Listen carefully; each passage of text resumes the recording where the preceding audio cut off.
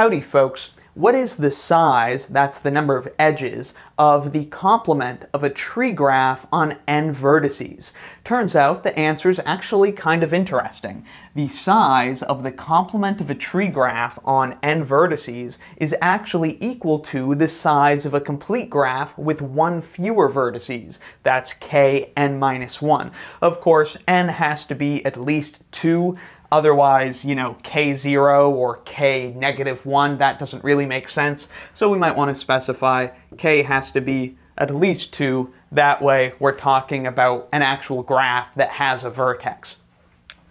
So we'll prove this in today's Wrath of Math lesson, and it's a pretty straightforward proof.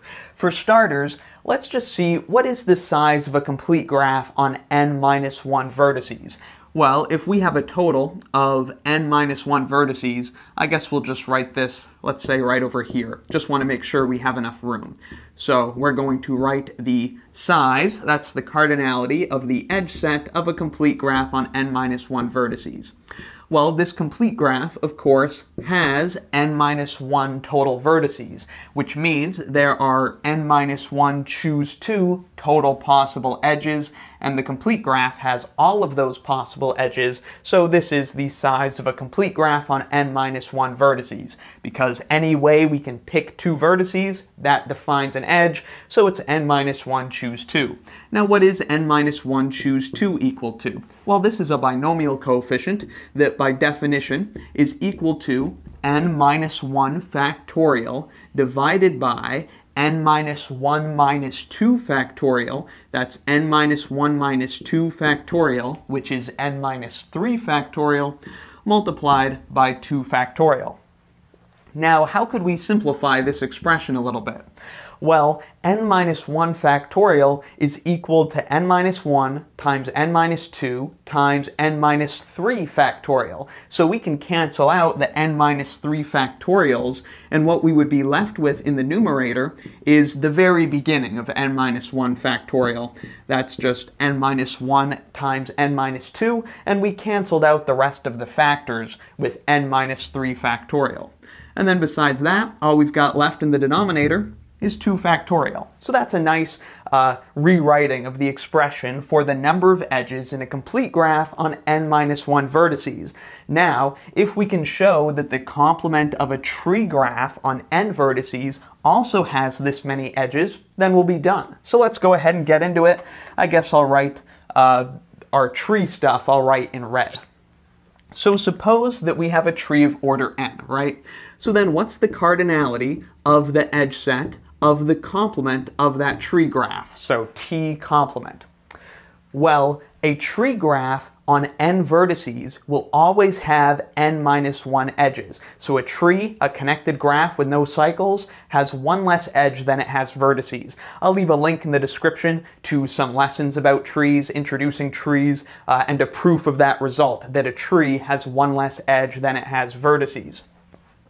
So how many edges will the complement of a tree graph have? Well, by definition of the complement of a graph, it's going to have every possible edge, so n choose 2, it's got n vertices, so every possible edge is n choose 2. The complement's going to have every possible edge except for the edges that the original graph T had. The original graph T had n minus 1 edges because it was a tree on n vertices, so the original graph T had n minus 1 edges. Thus, by definition of graph complement, the complement is going to have n choose 2 edges minus those n minus 1 edges that the original graph had. Okay, so now let's rewrite this expression expanding the binomial coefficient. N choose 2 is equal to n factorial divided by n minus 2 factorial multiplied by 2 factorial, and then we're subtracting that n minus 1. Alright, now let's multiply n minus 1 by n minus 2 factorial times 2 factorial over n minus 2 factorial times 2 factorial, just so we've got common denominators and we can bring this into one fraction. So that's going to be equal to, I guess we'll have to write it down here because we don't have quite enough room here. It's going to be n factorial minus, and then we're multiplying this by the denominator over the denominator. Just a funny form of 1, right? We're multiplying it by this, so we're going to have minus n minus 1 times n minus 2 factorial times 2 factorial, because we multiplied it by the denominator, but we also divided it by the denominator. That's multiplying by 1, which is why we can put it in this fraction with this common denominator of n minus 2 factorial times 2 factorial. All right, what have we got going on now? Well, what is n factorial? N factorial is equal to, or actually, before we go there, what's this equal to? N minus 1 times n minus 2 factorial, by definition of factorial, is equal to n minus 1 factorial. So we could rewrite this as n factorial minus n minus 1 factorial, because what's n minus 1 factorial? It's just n minus 1 times n minus 2 times n minus 3, and so on. It's just n minus 1 times n minus 2 factorial.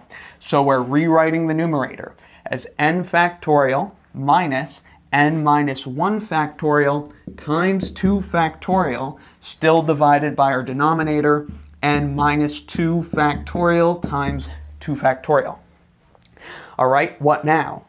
Well, what's n factorial equal to? It's equal to n times n minus 1 factorial. So we've actually got common factors of n minus 1 factorial in the numerator, so we can factor that out within the numerator. So we could rewrite it as n minus 1 factorial, that's what we are factoring out, multiplied by, what are we going to have if we factor n minus 1 factorial out of n factorial?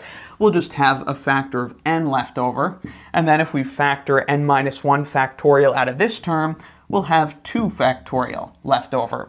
And then in the denominator, we have n minus 2 factorial multiplied by 2 factorial.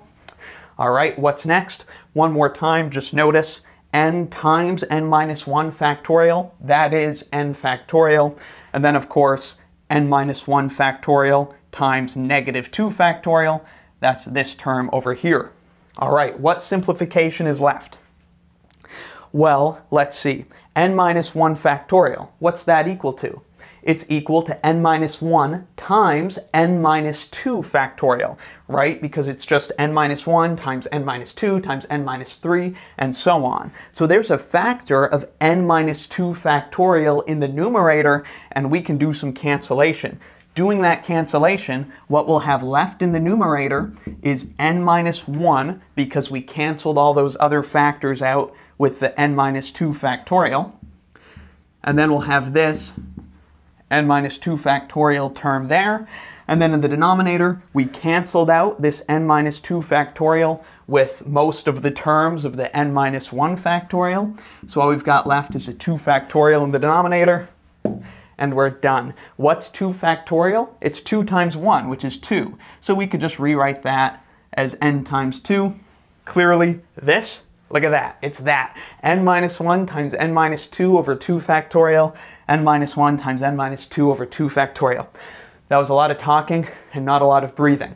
But yeah, I hope that showed you how it works, how you can get from the cardinality of the edge set of the complement of a tree graph. We can see how that's got to be equal to this, which it turns out is the same as the size of a complete graph on one less vertex than the tree. Kn minus 1. It's got this many edges. The complement of a tree on n vertices has this many edges. Pretty neat, very interesting relationship. So I hope this lesson helped you understand this little property and how to prove it. Let me know in the comments if you have any questions, need anything clarified, or have any other video requests. If you'd like to help support Wrath of Math, I'd really appreciate a small donation on PayPal or small monthly pledge on Patreon. I'll leave links to those in the description. Thank you very much for watching. I'll see you next time, and be sure to subscribe for the swankiest math lessons on the internet. I'm gonna go get some ice cream. Raising the Tobagos, we growing like fresh tomatoes. Them boys on fire, too fuego. We pass it round hot potato. Everything is new wavo. I'm with my sweetie like Quavo. Need my cheese, need that queso. Need my bread, need that bankroll. Wake up, yes Lord, I'm thankful. Another day on my schedule. Steady blocking the devil. I tell a hater, God bless you. Cherish